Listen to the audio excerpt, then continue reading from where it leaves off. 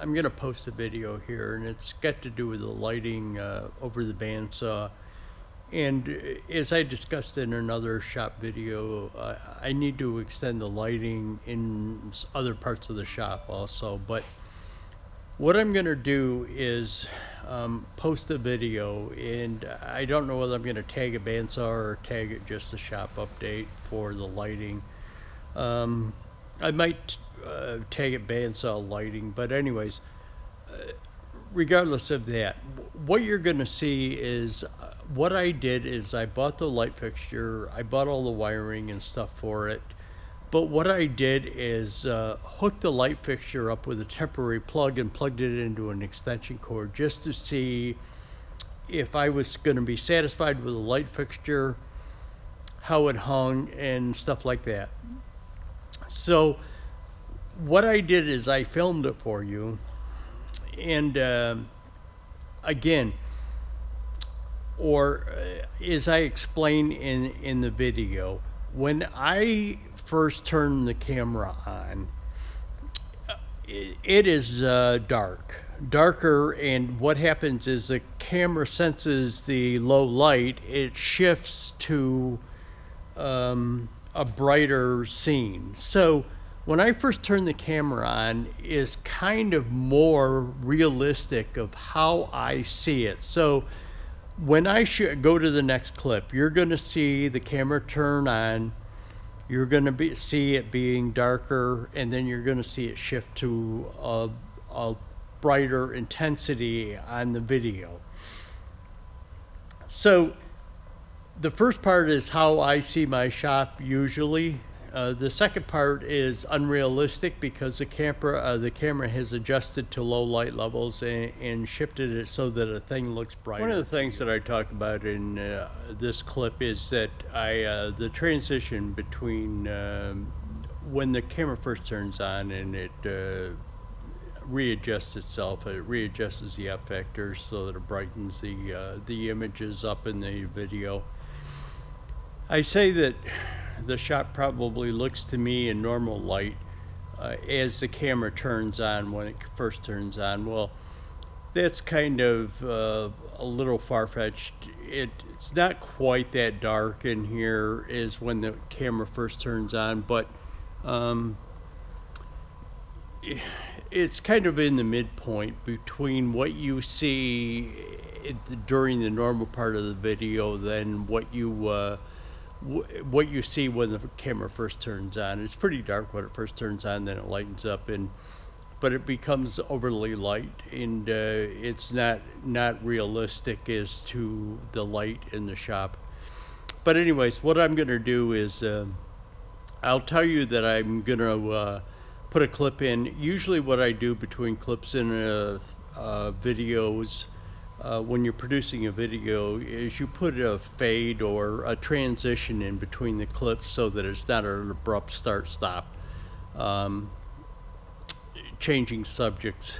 What I'll do is in the first clip I will not put that transition in so that you can get the full effect of how the camera transitions between dark and light. So I just wanted you to know that. What we're going to do is have a couple of videos. I'm not sure how much I'm going to get done. Again, I just wired it temporarily, plugged it into an extension cord, and plugged and unplugged it to kind of show you guys what there was and what the light provided for me. So there is the light up there. It's not on, but you will see it in a minute,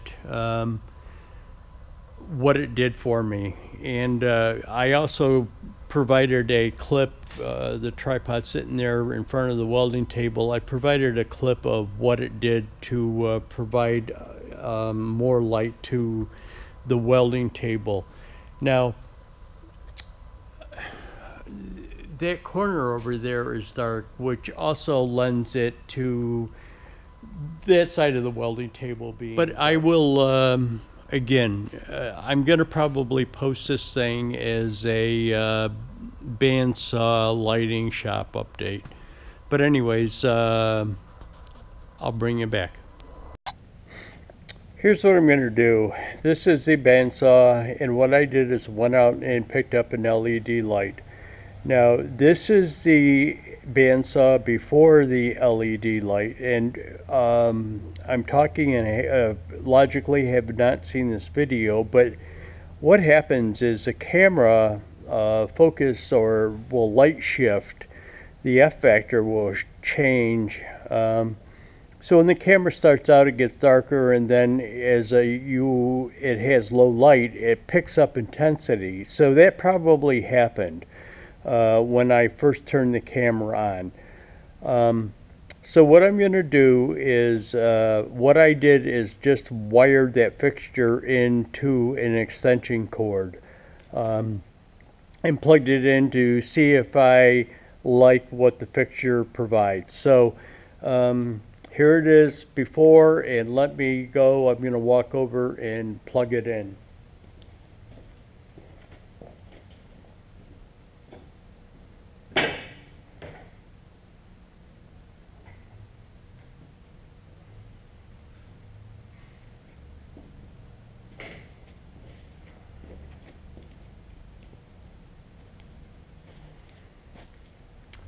So there it is with it plugged in.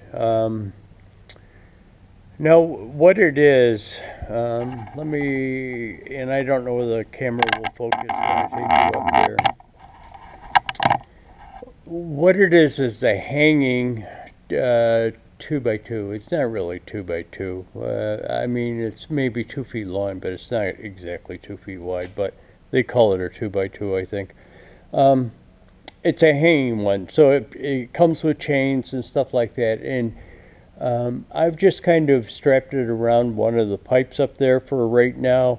I think I might shift it a little to our right as we're looking at it, so that I get a better light focus on the cut side of that bandsaw. So what I'm going to do, turn you off and take you over to the welding table and show you the improvement that I got there too. So let me shut you off. Okay, so here we are at the welding table with the light off. And this is just what the regular light provided in my shop on the welding table.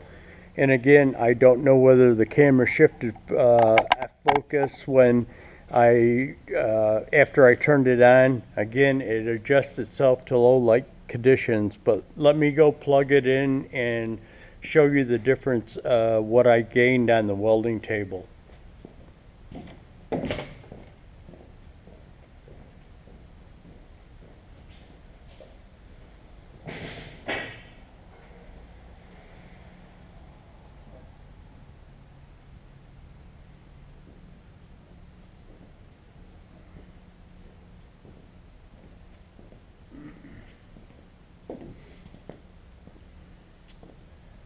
Hopefully you could see that. I can tell just, you know, it's kind of hard to tell when you stand here, you walk away, you change the light source and come back and look at it. But I definitely can tell. There was always, when I was standing here, and let me just emphasize, when I was standing here, because the light was, the existing light was behind me, there were always cast shadows on myself. Except in the summertime when the doors are open, and then it's fine. But in the wintertime, or when the doors are closed at night, it's was a bitch. But let me, I haven't seen the video, so let me go take a look and see what happened when I turned them on. Okay, we'll wait for the camera to adjust, and here it is. It's wired in permanently to these set of lights. What I did is kind of moved it out. It's just hung off of the pipes up there, which are well supported. I moved it out probably 18 inches farther from where it was before, just so that it would, I'd get a little more light out away from the wall. I still should be able to get a good eye on cut lines and stuff like that. There's even a possibility that I might put a task light over here, you know, like some type of light like is on the grinder. That bulb don't work, but I'll bring you back. I have no idea where I left off. Somebody came in and I was shut down so that I could talk. When I left off, what happened is I was showing you that little task light on the grinder, and when I left off, somebody walked in and I shut the camera down. After talking to them for a while and restarting the video, I don't even remember exactly where I left off. So I was talking about task lighting. One of the things that I'm probably going to do is run a plug, a 110 plug over onto that wall behind the bandsaw. And there's a very good possibility that I might add a little task lighting into it if I get a shadow effect from the bandsaw. Unless you had two sources of light shining on that sideways, you're going to get a shadow effect because of the way the arm comes down on that bandsaw. So I might add a task light, some 110 voltage or 110 outlet over there that will supply the task light. But anyways, I just wanted to interject this because I didn't pick up the issue of the task lighting when I reopened the video. Anyways, so it's hardwired, and I'm happy with it. I might be adjusting it a little bit, see if I can move it out a little bit away from the wall. I'm thinking that I'm getting good reflection off of the wall because that wall is white. Logically, not with that skid sitting there, but I'm getting good reflection off of it, and but I will try and adjust it a little bit to see if lowering it, moving it out, moving it sideways a little bit does anything to it. It's a hanging fixture, so it's not like it's going to be difficult to move. But I'll bring you back. So as part of a little in conclusion video here, or clip, there were some parts of it, the video that I edited out. I went into a discussion about the rest of the shop and the lighting in the shop and what I planned on doing with it, but I'm not going to put that in this clip or in this video because I want this to be about that task lighting for the bandsaw. The lighting in the shop will be addressed in probably shop updates, and I'm not going to go into detail about it. I'll just show you kind of like before and after clips of the lighting, how it was done, or the dark spots in the shop and how I addressed them. If anybody wants to know about that light, it came from Home Depot, and there's the box on it. It's a 120 volt light, or it can actually be 277 volt too, 11,200 lumens. But anyways, there it is. So in conclusion, that's it, and the rest of the lighting will be addressed in shop updates, and again, it's not going to be in detail. But anyways, that's it.